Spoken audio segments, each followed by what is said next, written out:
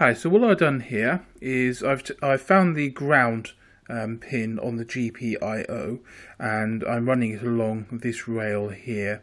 As you can see, I've marked it clearly with plus and minus. Now I know this is a red line and that's a black line, but if I go further down the board it's exactly the reverse, which kind of annoys me. So I basically said, right, you know, I ignore the lines, it's going to be plus and minus. So yeah, I've got the ground here and it runs all across these sections here. So even though I've got the ground pin here, I've also got the wire from the other side of the board going all the way down.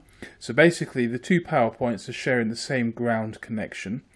This is the 3.3 volt rail, so this is positive there, and that's going to be the ground. And here I've got the 5 volt rail, so that's 5 volt there, and that's the ground.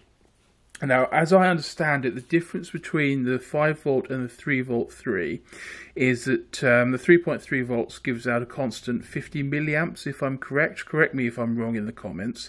While the 5 volt gives whatever the power supply is able to give. So if you've got a 1 amp power supply and the board is drawing 300 milliamps, then you would have about 300 milliamps. If try that again. If the board is drawing 700 milliamps from a 1 amp supply, then you should have 300 milliamps to play with. Now this varies depending on the power supply you've got connected to the Raspberry Pi. Now I need to do more research on this to make sure I'm properly grounded, but this is just a very simple experiment, just taking the 3.3 volt line, which, as I understand it, has a consistent milliampage, and I'm just going to turn on an LED. So all I'm doing at the moment is drawing power from the 3.3 and the ground, and I'm going to take this LED and plug it in. Now it's the long pin is positive and the short pin is negative. As you can see, I've got the resistor from the positive rail going down here, so this is now covering this rail in this direction, so it always goes across. And if I put my LED there and the other end into the negative, then as you can see, we do in fact have power from the LED. I am using a 220 ohm resistor. I'm supposed to be using a 270 ohm resistor, but basically I didn't have one, so I made do with what I had. And as you can see, the LED isn't burning out or anything. This is quite a large LED. I believe this is the 5mm, so it should have a pretty high tolerance for errors like this. But yeah, I mean, as you can see, I'm basically drawing the current here, or drawing the voltage rather, from the Raspberry Pi directly into the board. And of course, because I've got this nice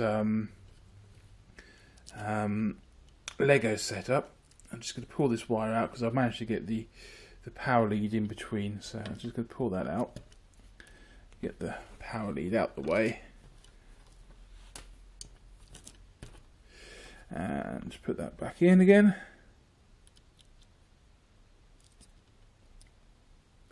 Now I've put the power pins at either end of the board. You'll notice that the ground is always well away from the ground is always well away from the main positive lead. This is so that when it bends over it can't short out, so never put them close together. You don't want short outs in it, that may possibly cause damage to the Pi. And basically now all I have to do is mount it back into the top of my unit. And now I've got a nice neat case with a circuit board there that I can take in and out as will, and perform some experiments with.